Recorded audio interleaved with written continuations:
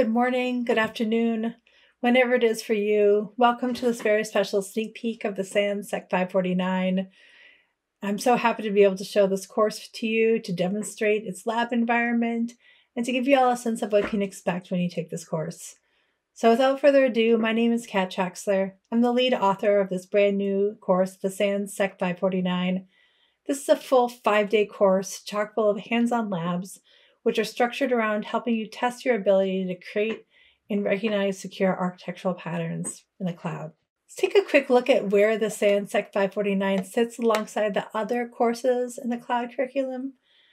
The SEC549 is the latest addition to a slate of courses offered through SANS. The other core 500 level courses include the SANS SEC510, the public cloud security course, full of the do's and don'ts of cloud security configuration across Azure, GCP, and AWS. There's the SANS SEC540, Cloud Security DevOps Automation, and the SANS SEC541, the Cloud Security Attacker Techniques Monitoring and Threat Detection. But of course, we're here today to discuss the 549 and the gaps that it's filling. So why this course? Why now? I wrote this course from a place of optimism. The business value of running on the cloud is clear. We're not in the landscape that we were 10 years ago when businesses were afraid of anything cloud related. Cloud has been the catalyst for some of the most advanced technologies and an accelerant of growth. Where the world is in their adoption of cloud leaves me optimistic, because the cloud isn't just an opportunity for business growth or technological advancements. It's an opportunity for the security community to evolve and mature their practices. So we can finally move away from that hard outer shell, soft interior networks towards context-aware privilege, designing systems with zero trust. Creating the 549 taught me that if we arm ourselves with the correct principles, we as an industry can build a more secure future. The word cloud doesn't have to be synonymous with insecure. We can build something more secure than our old on-premise networks. We can even meet business objectives with greater availability and confidentiality than we ever could possible with old architectures. And this is my standard warning slide. The 549 is unapologetically an architecture course. The course is overflowing with architectural patterns and design philosophies. We won't be limited to conceptual concepts or discussions. We will be logging into a pre-built AWS environment of a fictional enterprise as it migrates away from a traditional on-premise network to the cloud. So students will be able to get their hands dirty in the console and identify individual resources, how they're configured, and how they fit into a larger narrative and a larger pieces of architectural designs. Let's take a look at the skills training offered from the 549. And when I talk about this, I like to group them in around some themes. The first and most important theme, I think, is business enablement. And the SEC549 is a business-driven approach to cloud security architecture. And to drive that home, all labs are structured around the business goals of a fictional enterprise, Delos, Inc. Students serve as the cloud security architect consultant during the breadth of Delos' migration to the cloud, from their initial planning stages to implementing more advanced controls on some cloud-native business processes. Delos has outlined some initial goals for their cloud migration. First and foremost, Delos needs to support their remote-first workforce. And second, they need to be able to support business growth by relying on advanced technologies only offered in the cloud, such as AI, and enriching their data-driven decisions with applications hosted in the cloud. So throughout this course, students are going to be working to decrease the risk of cloud migrations by planning a cloud migration in a phased approach. They're going to help Delos prevent identity sprawl and tech debt through centralization. They're going to enable business growth at Delos by creating some high-level guardrails. And most importantly, they're going to help prevent costly anti-patterns from becoming entrenched in the organization.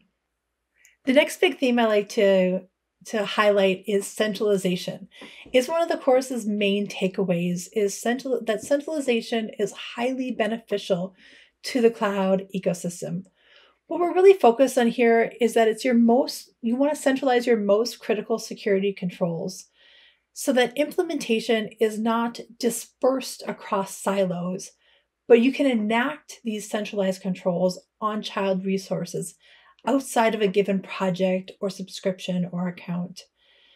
This course includes centralization of identity to prevent sprawl, but it also includes centralization of network layer controls and ensuring that guardrails can be administered outside of these governed areas. Another huge takeaway is the building of perimeters, the building of identity-based perimeters, network-based perimeters, and data access perimeters.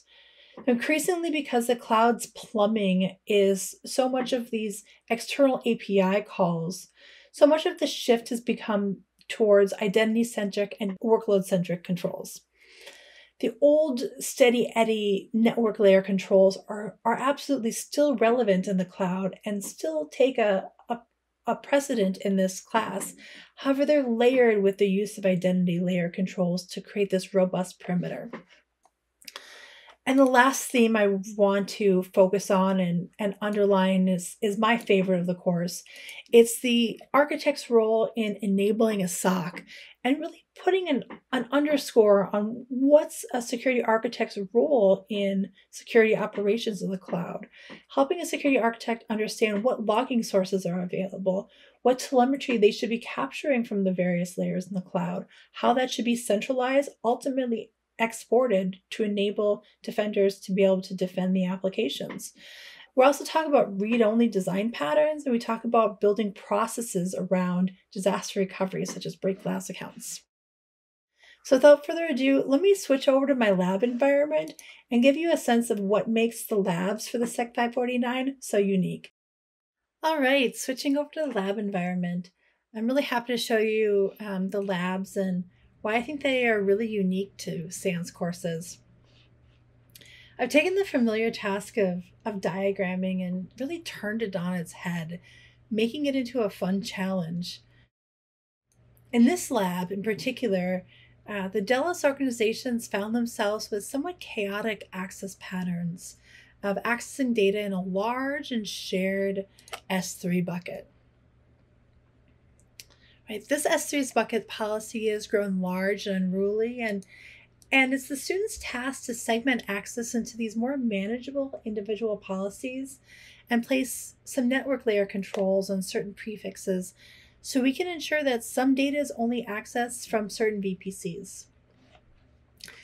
Lab work is initially done on this diagramming tool to complete a pattern, but the real fun of the labs begins once you start to dive into the see it in action portion of the labs. Right? So this is when the security architects at Delos use their mentality that is trust but verify. You want to ensure that your requirements have been met. So we dig over to the console and we take a look at that access pattern that we just implemented and take a look at what it looks like in real life and see how all the nuts and bolts are fit together. Investigating the implementation of this pattern, we're prompted through a CTF style game that runs all through class. This is going to be prompting the students to inspect areas of the console for clues and to look at different controls that they might not otherwise look at. And that should do it for your special sneak peek of the SEC549. I hope that's whetting your appetite for the course. If you need more information, please head over to sans.org/SEC549. My name is Kat Traxler. I hope to see you in class soon. Thank you.